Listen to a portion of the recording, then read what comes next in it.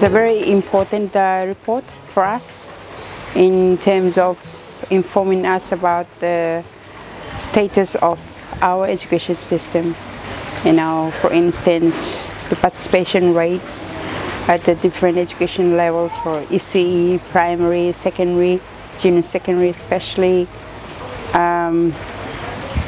you know, teachers' qualifications and all those very important data that we need to know about.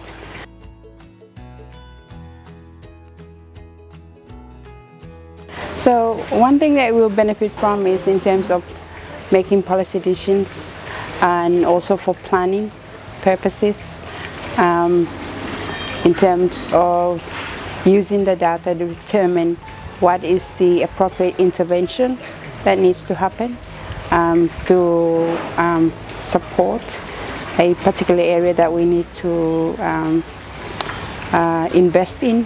It also, like I said earlier, gives us an indication of how we are doing against different commitments as well that we are committed to, like the PACREF as well as the SDGs.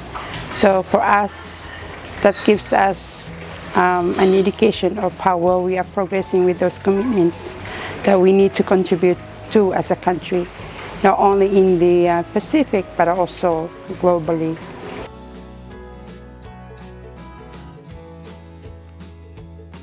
I think in 2018 there was an agreement with all Pacific countries to have this Pacific education, regional education framework, the PACREF.